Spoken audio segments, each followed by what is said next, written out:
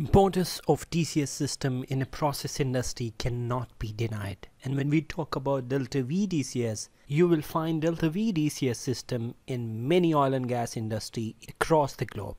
That's why understanding DeltaV DCS is very important for you if you are interested to get a job in oil and gas industry. And when you want to learn DeltaV DCS system, the first step that you should take is to understand DeltaV DCS architecture. In this video, I will explain you the DeltaV DCS architecture. This explanation would be very easy for you to understand.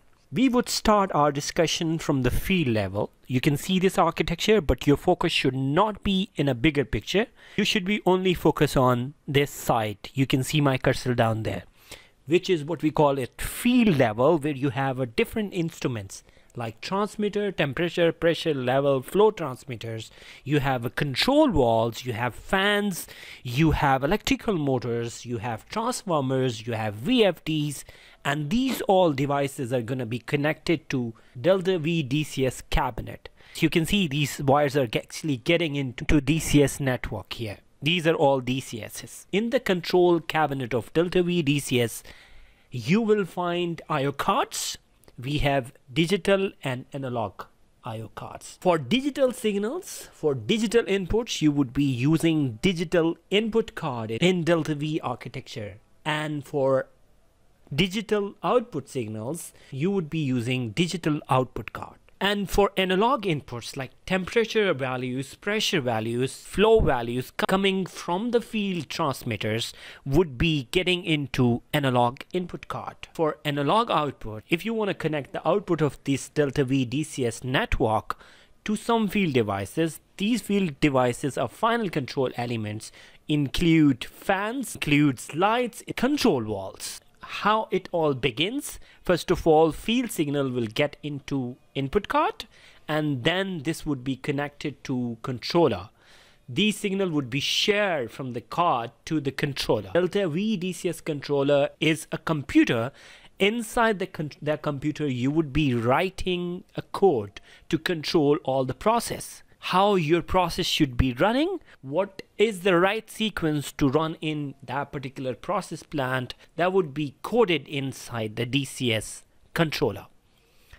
And this DCS controller will generate some outputs, and these outputs would be sent back to the field via output card. And when we talk about final control elements that would be connected to your output card, that include control valves, fans, lights. These are all example of final control element.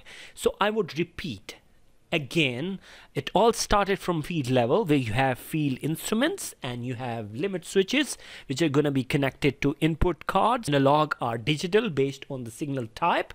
Then this data would be shared from input card to the controller. And controller, based on what logic you have written inside the controller, based on that it would generate some outputs of final actions. These final actions would be communicated back to the field. Now you can see that these are all going to be connected back to this particular network. What we call it, this is very important for you to understand, this is called control network. I would explain you what is DeltaV Workstation later on. For now, you have to understand what is operator station, what is engineering workstation, what is OPC machine, and what are other servers that are actually that you can see right over here. This is operator screen, this is operator screen, this might be OPC server, this might be application server, or any other server that exists over there. This can be engineering workstation. Let me explain what are these things. So operator screens, it's a visualization screen through which you can see what's going on into the process. What's the level value, what's the temperature, how much is the valve opening, how much is the RPM of, how much is the RPM of the motor. That can be visualized by these screens. On a production plant, you might have different areas. Like when we talk about oil and gas industry, it have different areas like a mine unit, it have a sulfur recovery unit, and each area have a lot of processes running inside that. So the DCS or DeltaV DCS makes the job very easy for you. Each area would have its own control cabinet. Inside that control cabinet, you would not have only single controller.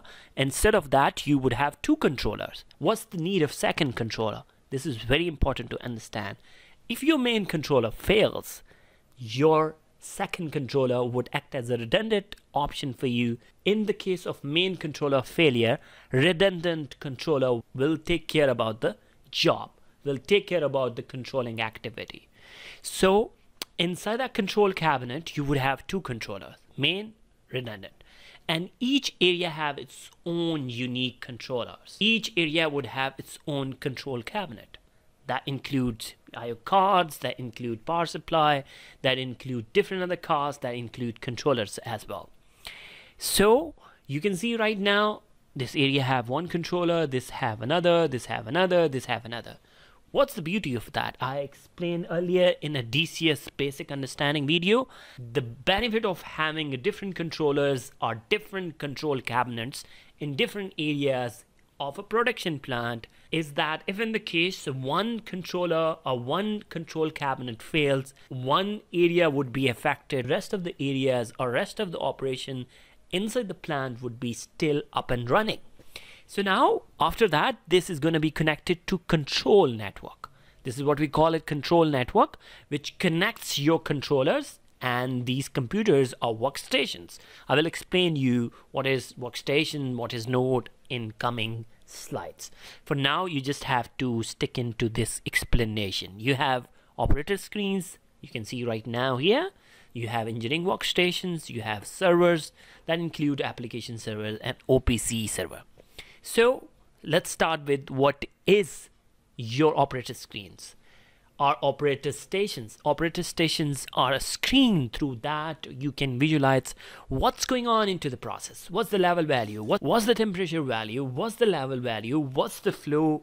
How much is the RPM of the motor? How the process is running? You can have a complete view of your process through these operator screens. Now, in order to program these controllers or to create these graphics, which you can see here through the operator screens here, and need to have some sort of software. And that software would be actually installed into engineering workstation.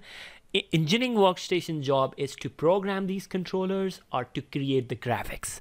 This particular engineering workstation would help you to connect to this one, and this one. Not only you can connect, but you can also program these guys. You can change the logic of these controllers. And we have OPC machines.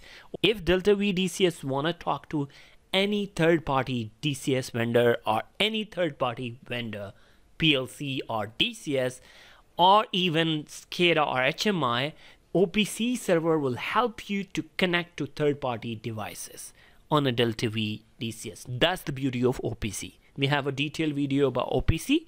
You can have a link of that. You can just see somewhere on the screen, click it. You can find a detailed video about OPC. Let me explain some of the concepts. What is DeltaV DCS workstation? Any computer which is connected to DeltaV DCS network will be called as DeltaV DCS workstation. When you talk about controller, it's an industrial computer that is used to program and run the logic to automate the process. You can see these controllers over here. Like that, you have a control network that connects different nodes on DeltaV system. Before we understand control network, it's important to understand what is node. Any device on DeltaV network workstation or controller is called node. So if you get back here, you can see this is node, this is node, this is node, this is node, because it's a controller. As we explained, node is any device which can be controller or it can be workstation. So these are nodes, these are all workstations. Okay, this is workstation, because any PC which is connected here on this network, a control network, would be called as workstation. Computer connected to DeltaV DCS network is DCS workstation. So this is workstation, this is workstation, this is workstation, this one, this one, this one. And these are all controllers, okay? So you can say that all the controllers here and all the workstations here would be called as nodes. Simple as that. This was the first video about the architecture. We would share some of the complex architectures in coming days. If you like this video, consider hitting the like button. If in the case you haven't subscribed this YouTube channel, consider subscribing. Until next video, take care and Allah Hafiz.